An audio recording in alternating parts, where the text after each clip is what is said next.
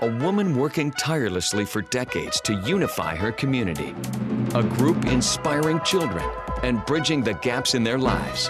Volunteers tearing down and building up, acting to bust blight. All nominated by you to receive an inaugural Detroit 2020 Award. Now, join us as we honor those making a profound difference in our community as we present the Detroit 2020 Awards.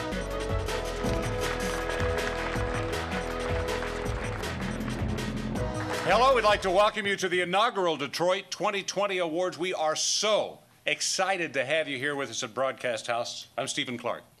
And I'm Carolyn Clifford. You all look beautiful, and we're so happy you are here today.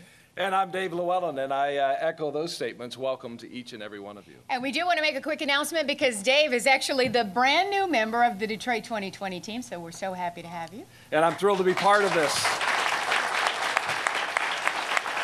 Today we're honoring the people and the organizations who are making a profound difference in our community. These people who are living up to the Detroit 2020 motto, which I wear on my wrist 24/7, unify, inspire, and act. And we want you to know all of the winners and finalists who are here today in this room were nominated by our viewers, which is a wonderful thing. We received nearly 300 nominations for the Detroit 2020 Awards. How about that? Right now, we'd like to introduce you to the engine who drives Detroit 2020. He's our Vice President and General Manager of WXYZ, Ed Fernandez.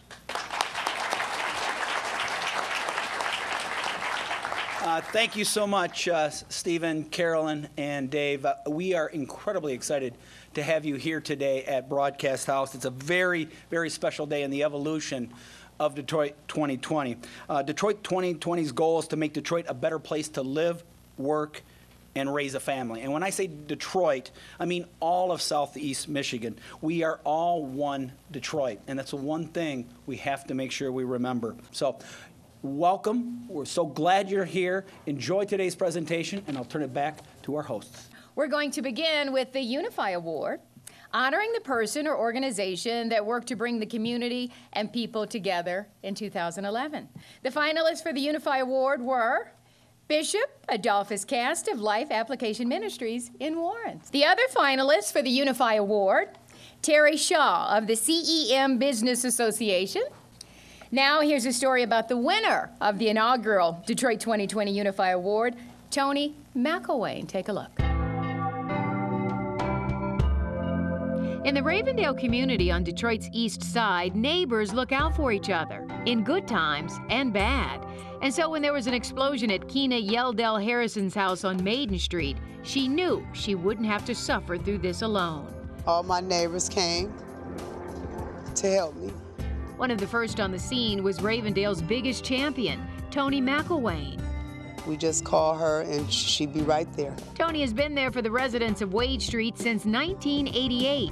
Soon after she moved in, she complimented one of the neighbors on a beautiful flower bed. I said to herself, "Hi, my name is Tony McElwain." I said, "Those are some pretty flowers." And she looked at me, she said, "Lady, didn't nobody ask you your name?" Right then, Tony decided to change attitudes in her neighborhood. She made up her mind to start a block club. And everyone started noticing this one little block, how it transformed from a deteriorating block to a more livable block. Soon residents on nearby streets began to ask Tony for help with their blocks. I have organized 32 block clubs. She has unified the 4,000 people in the area. How did Tony become such a unifying force? That part of her story begins with a rat in a dumpster. Tony was in her 20s. She had 4 children and a husband who was physically abusive. I was shot once in the head, and I ended up living on the streets of Detroit. There was a grocery store that occasionally gave her food for the kids. One day this store was closed, and I remember walking around to the alley looking in the dumpster for food. A rat ran out and scampered down the alley.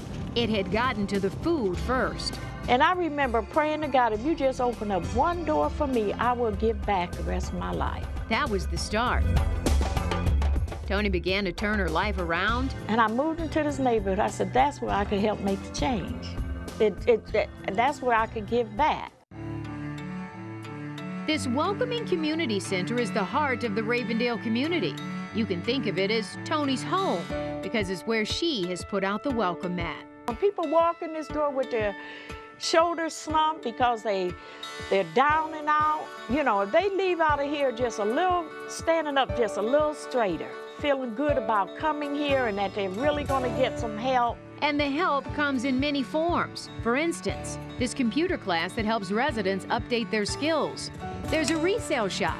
Everyone that's here is from this community. There's a senior program during the day and an after-school program for kids. In the summer, we have over 200 youth that we serve. For years, she has been at the forefront of neighborhood cleanup efforts.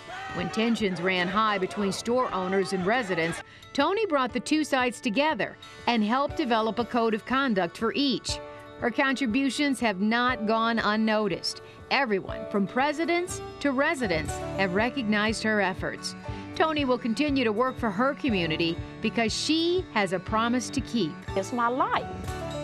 And it's a life that I feel that I have to keep going until I can't go anymore. She gives me great hope, great hope.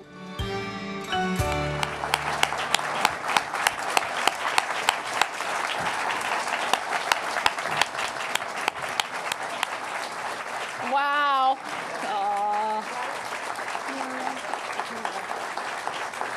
She gives us all great hope, huh? Unifying Detroit, and that's what this award is really all about. And this is our very first one for you, Tony. Hold that for me. Hold that.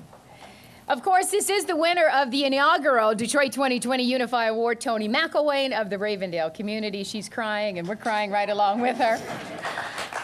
Our hearts are feeling you. You do so much good in our community. Tony, along with the award, we do have a check for you from the Scripps Howard Foundation. She didn't know she was getting this for $7,000 to further your efforts in the Ravendale community and to improve your community. We love you. Thank you.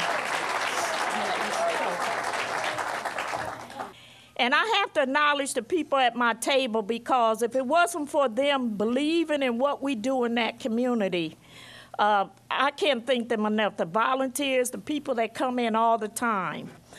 But I like to end it with just this poem I wrote about neighborhoods years ago, and it goes, neighbors, neighbors, it is time to shout and explain what dignity is all about. See, we must feel good about where we live before we can even begin to give.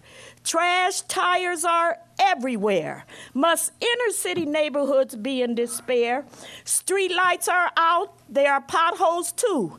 Abandoned homes and buildings, just to name a few. Now, when friends and relatives come to visit, see, we also want to feel good. To be able to point and proudly say, look, that's my neighborhood. There are those of us who are living right, and we really don't want to move. See, we choose to live in our city. We just want to see our neighborhoods improve. Of course, there's great developments. Casino, the Tiger Stadium is new. But what about our neighborhood? Don't we deserve an uplift too? So listen, top officials, please. Don't you hear our cry? Our neighborhoods, they need attention because they're about to die. So residents, you have the right. Let them know that you have pride. You go to work and you pay your taxes. Stand up and don't be denied. Thank you.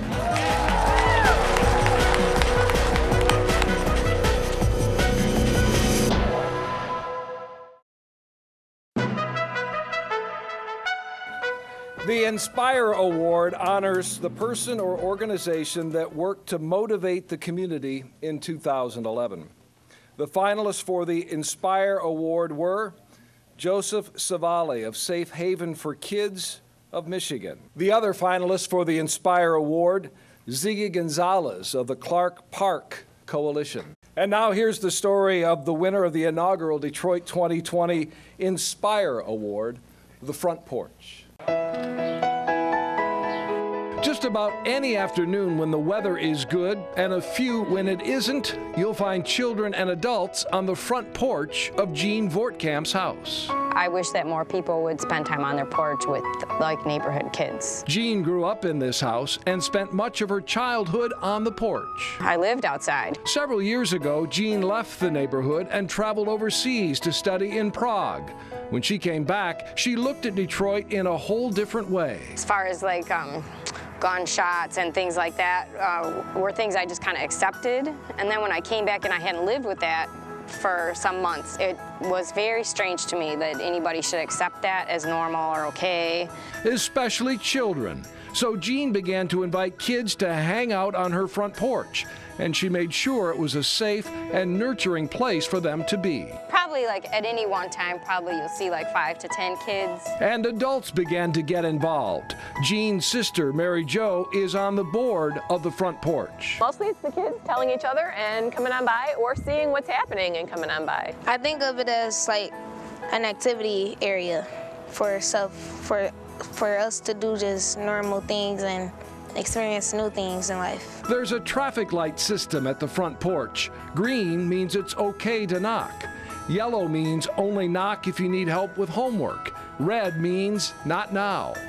While Jean's front porch is the center of many of the activities, it isn't the only place where front porch activities take place. That's the right sound that it makes. But Here at Wayne Elementary, the front porch provides tutors for students who could benefit from a little extra attention. She's here Monday through Friday, and she has anywhere from 3 to 15 tutors who come in with her. Okay, can you send it out? The tutors volunteer both during and after school. The kids obviously enjoy the sessions. Because it's fun, we get to go outside and we get to do our homework and do everything. And they have benefited. They help us read, spell, and they help us get answers right. Whether at school or on the porch, the program is working and the kids are inspired. It's very important because she's very thoughtful to help us with all these kids. I'm sure she does it every day. So you already have a cup of sugar in there, so what do you need to go up to on here? Jean and her crew just think of themselves as good neighbors. You just got to go in there and just listen and give people what they say they need, because most people, even children, know what they need and will ask for it if you're listening. And on the front porch, there's always someone to listen.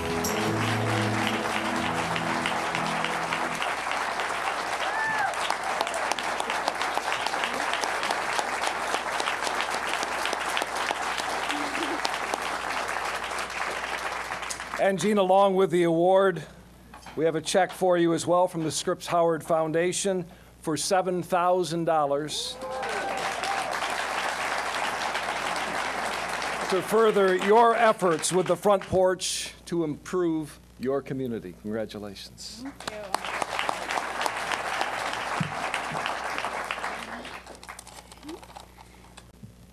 you. You know, we've been doing it for like 14 years. And these last few years have been very hard because we have seen almost a cruelty toward children as far as social service programs go, and I see people nodding because you know that these last few years have been hard. We have kids that have holes in their clothes all the time. We have parents that can't afford uniforms, and sometimes they can't even afford to wash their kids' clothes because of the way that things have been going in Detroit. And so I think it's time for everyone in the metro area to embrace the children of Detroit and preserve childhood in Detroit.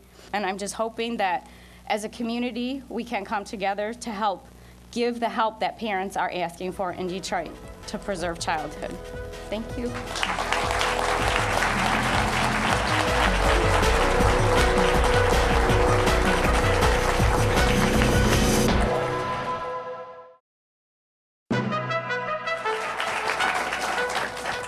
The ACT Award honors the individuals or organizations who have made a demonstrable impact and made a difference in 2011. The finalists for the ACT Award are Goya, Inc., a mobile soup kitchen and food redistribution organization. The other finalists for the ACT Awards today, Get a Life, Inc. Get a Life, Inc. provides community outreach services for families and individuals, including care packages, light yard maintenance, and workshops to help improve the quality of life for those in need. Now here's a story near and dear to my heart, the winner of our inaugural Detroit 2020 ACT Award, the Motor City Blightbusters.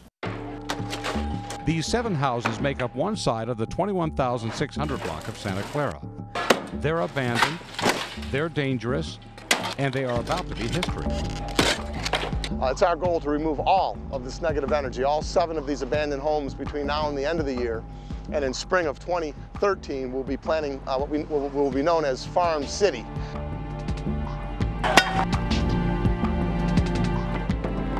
This is just the latest project for John George and the Blightbusters. It's an effort that was started a quarter century ago when an abandoned house on John's block was turned into a crack house. One Friday night it got out of hand, and the following morning I went to the hardware store and I bought nails and paint and I boarded up the house, I cut the grass. A couple neighbors joined me. At the end of the day, the house was secure. When the drug dealers came back, they couldn't get in and they left. And that's how the whole effort started about 24, 25 years ago. All right, okay, here we go. John chose to act, not just stand by, and he's remained an active force in the community. Since then, 10,000 people have volunteered with Motor City Blightbusters. On one recent day, more than 200 Starbucks employees from all over the Midwest got their hands dirty, prepping the Santa Clara 7 for deconstruction. Company officials researched many volunteer opportunities and selected Blightbusters. John George and his team here at Motor City Blightbusters are doing the work that needs to be done in the city of Detroit, reclaiming property, educating children, providing them with opportunities to learn about the arts, painting murals. That work is so incredibly important to this city as we try to bring Detroit back to the prominence that it once was. With 24 years under its belt, Motor City Blightbusters is now attracting the children of its original volunteers. And Generation Y has its own John George. I've been doing this since I was a little kid. Members of John Jr.'s generation like the fact that buildings aren't just torn down, they're recycled. We take the materials, we recycle all the metal, we take pieces of the wood that can be saved, we try to sell that for a profit to help fund what we do. Blightbusters doesn't just get people to sign up, it also gets them to sign checks. We have spent about $20 million in this community over the last 24, 25 years, and we're going to continue. You can see that investment along this block of Losser near Grand River. The coffee shop, the Artist's Village are part of the Blightbuster legacy.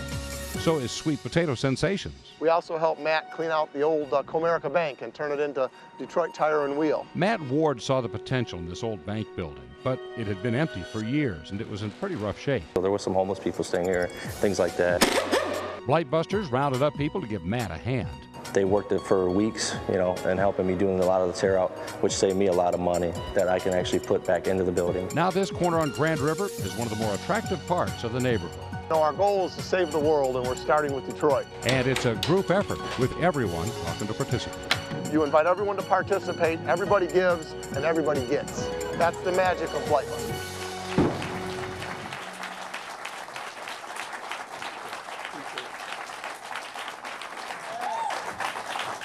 And this might help you out a little bit right here, $7,000. Thank you. Thank you so much. Well, thank you. I certainly want to thank Channel 7 and everyone from Detroit 2020 for honoring us with this award. This is our 24th year of bringing people together from the city and the suburbs in an effort to recreate Detroit, to stabilize it, to revitalize it, to beautify it. We want to create as many homeowners and business owners as possible, an opportunity for our children. We're going to continue to bring people together in this effort to remake Detroit. The Farm City project, thanks again to Starbucks and others, will span over a city block. And everything that is grown there will be given to the kids and to the neighbors in our community. We're so pleased, so excited, a little tired, a little dirty, a little dusty, but we're never going to give up. We're going to continue again to bring people together, to stabilize Detroit, to revitalize it, to recreate it, and to beautify it. God bless you, and thank you so much.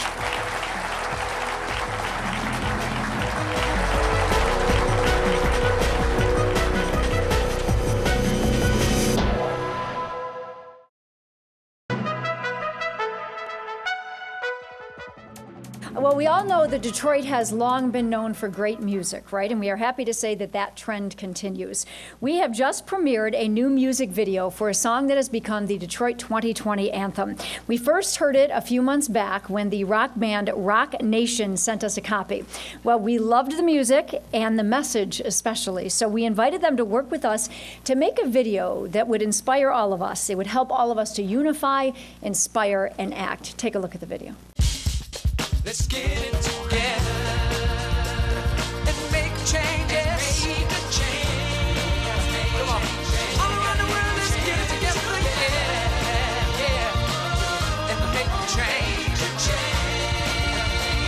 Let's turn this thing around. The boy flow that be cold as Michigan weather. It's good to finally see my people sticking together. Motown City need change. I'ma bring that. Spread peace around the D from here to where you hang at. It's about time that we help out the community. Leave behind the violence and replace it with some unity. The youth need role models, sisters and brothers. Let's turn it all around, cause all we got is each other. Let's get it together. Yeah, yeah. And make a change. Make a change. All around the world, let's get it together. Yeah, yeah. Let's make a change. And let's turn this thing around. Every man, woman, boy, and girl. Let's change the world.